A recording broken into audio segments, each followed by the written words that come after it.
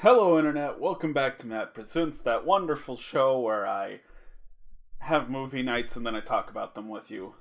This week we did 3 musical sort of mockumentaries. One of them wasn't really, but mockumentaries. So to start off with, we talked about the original mockumentary, the original musical mockumentary at least.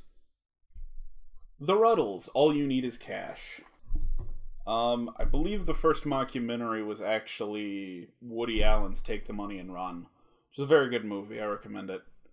But this is one of the very earliest musical mockumentaries.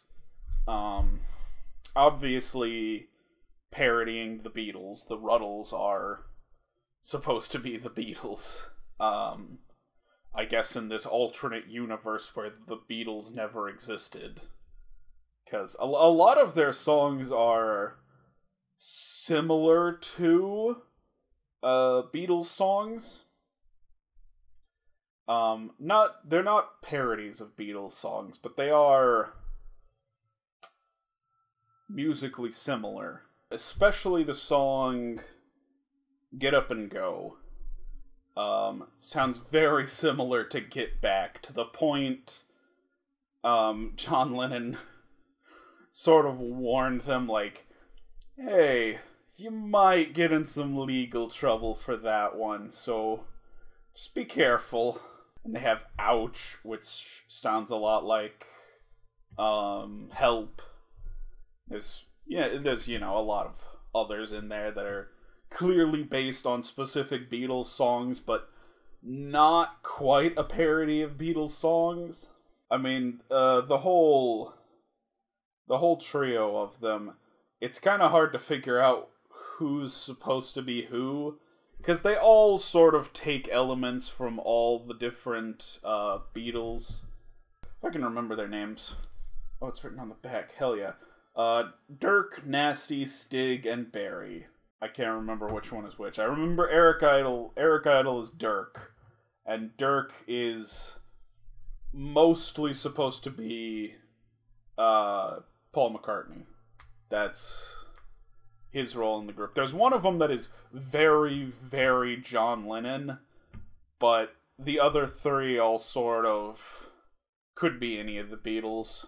And of course, much like the Beatles, they become a huge success in America, or they become a huge hit in Britain and then America, and they're one of the most popular bands in the world, and then they break up in the late 60s. And throughout it, there's just these funny, wacky, wild escapades. You know, not much of a story to it. It's mostly the story of the Beatles, with a lot of jokes and things that didn't happen thrown in. It's one of the few mockumentaries I've seen that actually plays around with the documentary style a bit. And I mean, bits where, like, Eric Idle's character, Eric Idle, he plays Dirk, but he's also the narrator, and I think he plays 1 or 2 other characters in this movie. It is an Eric Idle project. He wrote and directed the film. So Eric Idle's character, the narrator, goes to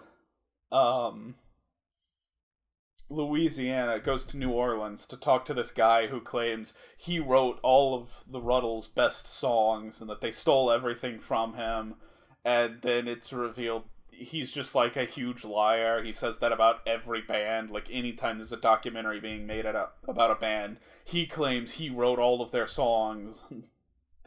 So Eric Idle's character's like, so this trip to New Orleans turned out to be pointless, at great cost to the production. So it's one of the few movies that really makes fun of, like, the documentary format. Most mockumentaries are just like, hey, what if this goofy thing was real? The Beatles all saw this. I think they all had to sign off on it because it was, like, so similar to them. They're like, just to avoid legal trouble, could we get you guys to, like, okay this film? And Eric Idle's talked about, like, their reactions to it. Paul McCartney was the only one who really didn't seem to like it, but his wife loved it, so he signed off on it. And Eric Idle grew up around Liverpool, so he's like, alright, you know, fellow Liverpool boy, my wife likes the movie, sign off on it. Ringo apparently said he liked it, except when it got, like, a little too real. Because, to be fair, they do parody some, like, genuine, some, like, actual troubling parts of the Beatles' history. John Lennon loved it. John Lennon really loved the movie, and George Harrison liked the movie enough to have a cameo in it. He has, like, 1 or 2 lines, like, interviewing one of the Rutles. There's a lot of little cameos in this movie, particularly from, early SNL cast. I think... this would have been right around when SNL was starting. I believe Lorne Michaels produced this. Doesn't say... Oh, yeah. Executive producer Lorne Michaels, yeah. So Lorne Michaels produced this. It had a lot of early SNL cast. It had John Belushi, Bill Murray, Dan Aykroyd. Oh, what's that lady's name? Gilda Radner, that's who I was thinking of. Some cameos from all of them. Also, a cameo from Michael Palin of Monty Python. This was still before Life of Brian and Meaning of Life even, so it's not like Monty Python had quite broken up when this film came out. But it's wild to me that, like, everyone in Monty Python seemed to like Michael Palin enough to invite him onto their projects afterwards. Eric Idle's got him in this one. John Cleese used him in Fish Called Wanda. Terry Gilliam used him in Brazil. So they all liked Michael Palin. Michael Palin was the favorite Python. Although they remained on pretty good terms. A lot of the Pythons show up in other Pythons movies. Oh, Mick Jagger's in the movie. They interview Mick Jagger. And he talks about the rivalry between the Rutles and the Rolling Stones. Very fun. Very funny movie. Very entertaining. If you're a fan of the Beatles, if you're a fan of Eric Idle comedy, the comedic stylings of Eric Idle, I recommend it. I recommend the Rutles. All You Need Is Cash. This comes with the sequel film. What's it called? Can't Buy Me Lunch. Comes with the sequel film. I've never seen it, but it seems it's mostly like testimonials from people who liked this movie. They talk to like Tom Hanks and a couple other people. God damn, it's always... They already mowed. They already mowed, because I already recorded today, and they were mowing when I was recording earlier. And then they stopped, and now they're fucking doing it again. How are they always mowing? Like 24/7. Anytime I sit down to record, they're mowing. I believe Tom Hanks pointed to this as an inspiration for That Thing You Do, which I've not seen in a long time. I remember kind of liking when I was younger. I haven't given it a watch in a while. I think I have it on VHS. Let me look. Well, I thought I had it on VHS, but it looks like I don't. Yeah, I should revisit That Thing You Do someday. Sorry about that, folks. Hope you're ready for me to go on a 2-minute rant about my fucking camera. So, the camera I normally use is broken, so I had to get a replacement. I'm just borrowing this camera, and it is an absolute piece of shit. I cannot fix the exposure. I can, but as soon as I hit record, it just reverts back to normal. And I'm like, what? Because it's a photography camera. It's just for photographs. So I guess the exposure settings only work for photographs and not video. Because why would you need good exposure for a video? The screen is on the back. So I can't, like, see myself while I'm recording. My other camera, I could flip the screen over, and, you know, I can see myself on the screen. Which is not a huge issue. It's nice, but I don't need it. The reason it's an issue is because this camera will just stop recording. For no fucking reason. And it won't even make a beeping sound or anything when it stops recording. So I recorded 29 minutes of footage and it caught 11 of it. Because I didn't know it stopped recording. Because there was no reason for it to stop recording. There's plenty of space on the SD card, and there was plenty of battery left. So, what the fuck, Nikon? Anyways, let's talk about Walk Hard, the Dewey Cox story. Again, because someone at Nikon took a giant dump and accidentally labeled it as a camera. I did like this. I really liked this movie. There's a bit of a spoiler in the video I released earlier this week. I recommended 1,000 movies, and I included the Dewey Cox story and all of that. So, I guess that tells you how much I enjoyed it. This came out in about 2007, and I think it's recently been getting its, like, critical reevaluation. I started hearing about it 2017, maybe 2018, around the time Bohemian Rhapsody was getting a bunch of Oscar buzz. People started bringing this up because not really a mockumentary. I said it was musical mockumentary night. It's a parody of like musicians' biopics, and they've only gotten worse since this movie came out. So people started talking about it a little more. I believe this was the first time I heard about this, it was recommended by Dan Olson of Folding Ideas. But I've heard about it 2 or 3 times since then. So it's like a decade of never having heard of this movie, and then suddenly everyone's talking about it. And it's a good movie. I'm glad it is getting that critical of a reevaluation, because I really enjoyed it. So this is a Judd Apatow produced comedy. It was directed by Jake Kasdan. He hasn't really gone onto anything else, really. He directed the new Jumanji movies, but I don't really care about the new Jumanji movies. Stars John C. Reilly. Really funny movie. I really enjoyed it. It's a parody of all of the, like, overly dramatic musician biopics and the way they're structured and the stories that are in every single fucking one of them. You know, his descent into drugs and then coming back out of it, and then he writes that one song that, like, defines his whole life. It's really funny. Mostly I believe it is a parody of Johnny Cash.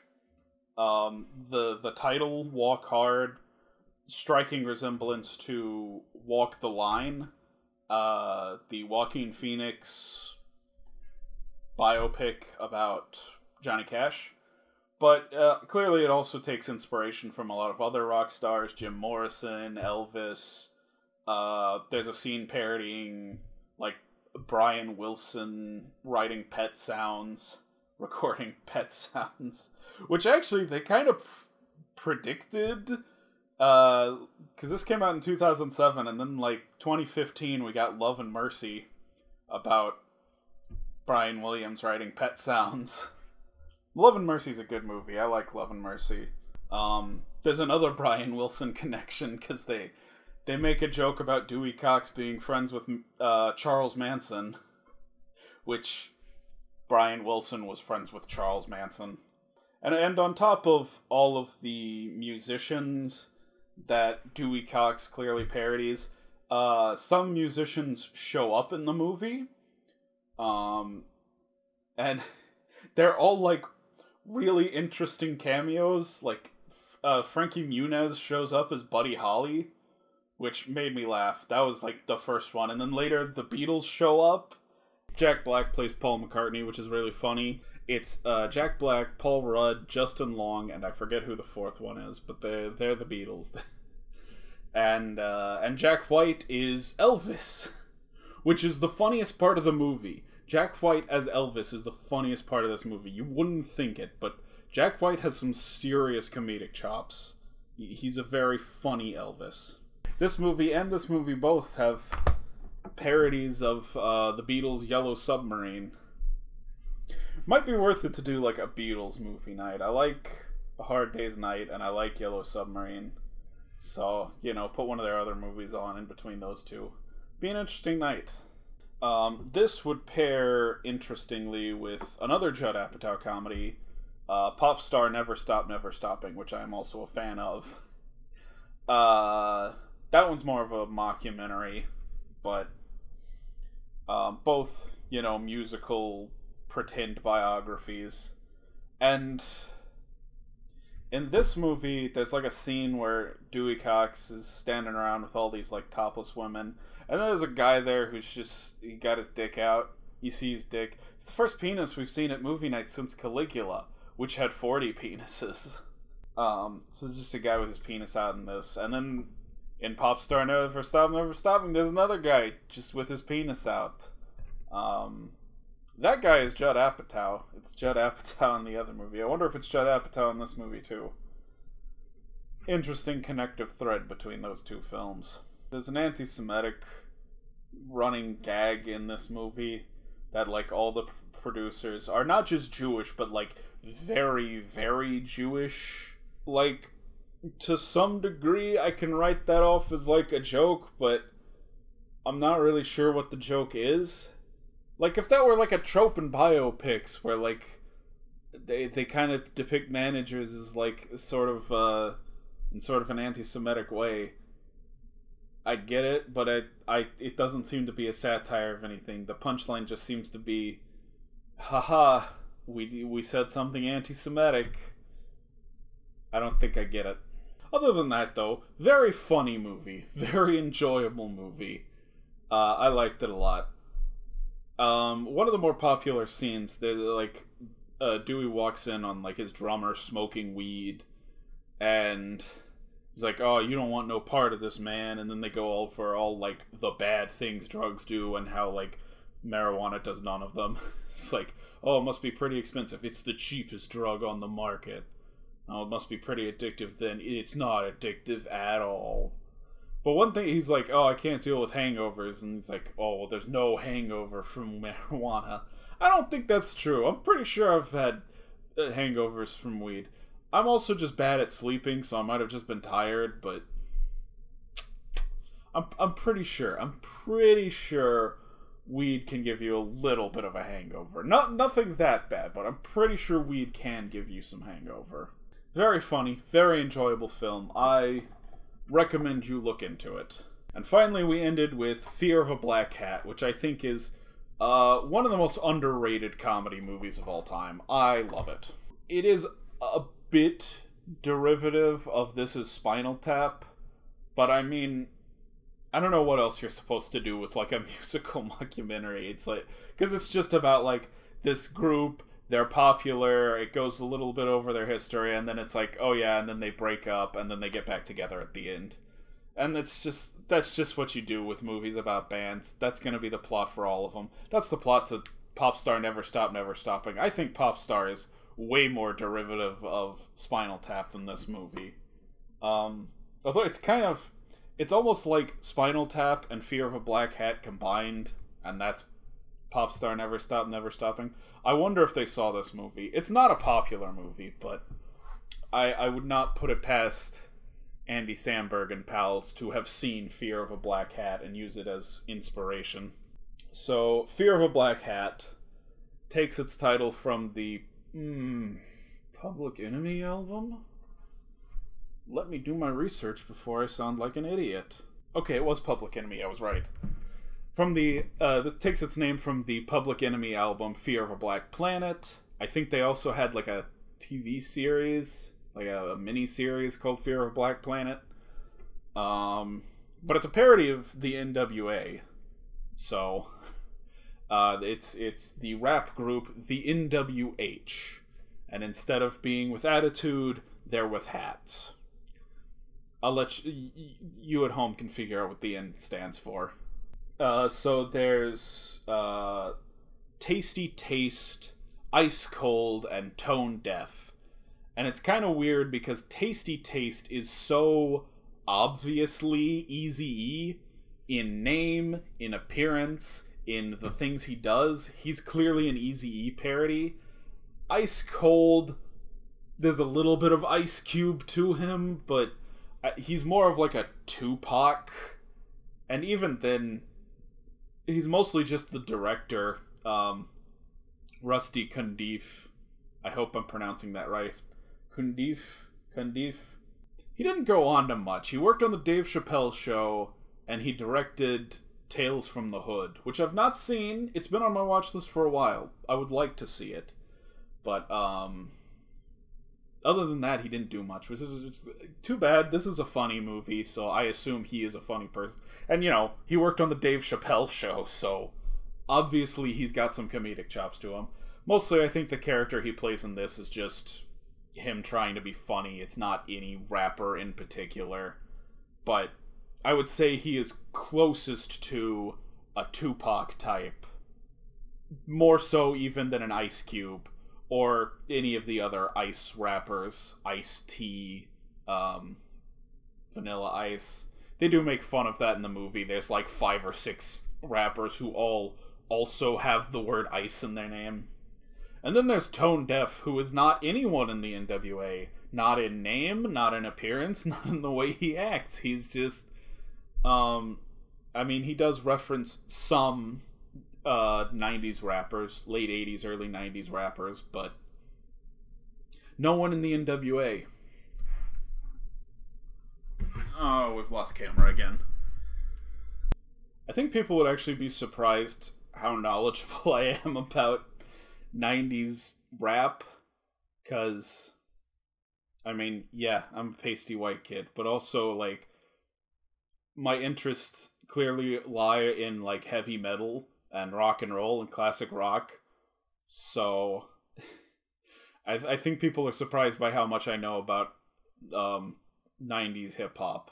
So, my friends and I used to do trivia night back in college, and there was always a musical round, and I'm like, yeah, I can flex my knowledge of metal or classic rock, and they basically never played any classic rock or metal, but they would always play a 90s hip-hop song, and I was always the person out of my group who recognized it. I'm like, that's Wu-Tang Clan, that's the NWA, that's Dre, Tupac. I don't know, I'm the guy in my group who knows 90s hip-hop. At least in my college group. I don't know if I'm the resident hip-hop expert of my group back home. There's a lot of jokes in this that are much funnier if you are familiar with, like, 90s hip-hop. Because there's, like, Ice Cold, and this is why I say he's the Tupac. He, like, any song he writes, no matter what it's about, he'll claim it's, like, a political anthem. So he has a song that's called, like, Booty Juice. And he's like, nah, it's a political anthem, because booty is an acronym. It stands for, like, black oppression, whatever else. It's like, it's a parody of the, of Tupac's Thug Life, which is, the hate you give little infants fucks everyone. Got it. And it's... Tupac was like that. He would write a lot of party anthems, and then he would try to, like, do serious political stuff, and... I don't know if it's 100% fair. I think Tupac was pretty good about all that type of stuff. Just a very funny movie. It's super underrated. Like, no one talks about this. It's one of the least popular movies I have rated on IMDb. Or at least that I have in my recommendations on IMDb. Not the least popular. I think the least popular is Flying Ryan, actually. So we're really digging down deep. We're really getting the obscure ones with this series. Fear of a Black Hat. Highly, highly recommended by me. So last week I asked you, what's your favorite fake band? And I don't think anyone responded. Maybe someone said Spinal Tap. I'll put the comment here if someone said Spinal Tap. I think I'm going to have to stick with Limousine. Like, good old Limousine, homestarhunter.com. It's the reason I started listening to metal. Like, that's just a truth I'm willing to admit. Homestar Runner is the reason I listen to metal. Limousine, gotta love them. But I love fake bands. I had a whole playlist of songs by fake bands. My first car, I had a bunch of stickers on the spare tire cover. All of the stickers were fake bands. There was Limousine, there was Spinal Tap. I had the Rutles. Did not have NWH or Dewey Cox. I had Style Boys from Popstar, Never Stop, Never Stopping. Yeah, I had quite a few. I'll see if I can find the picture I had of it and put it up here. So, I didn't really think I had a question for this week. So I guess I'll just ask, what's your favorite classic blaxploitation film? Don't say one of the movies I'm about to recommend. It's too recent, it's a comedy, it's too easy of a pick. But I'm still gonna show it tonight. Because tonight we got a Dynamite blaxploitation triple feature. We're gonna start with the comedy classic Black Dynamite. And we're gonna watch Rudy Ray Moore's Dolomite. And to finish off the night, Willie Dynamite. The next episode of Matt Presents will probably be in 2 weeks. Because I'm showing these movies tonight, but after this week, I think we're gonna go back to every other week, so be prepared. There won't be a Matt Presents next Friday. It will be the Friday after that. And from there, we will continue to do every other week. And until then, have a good one.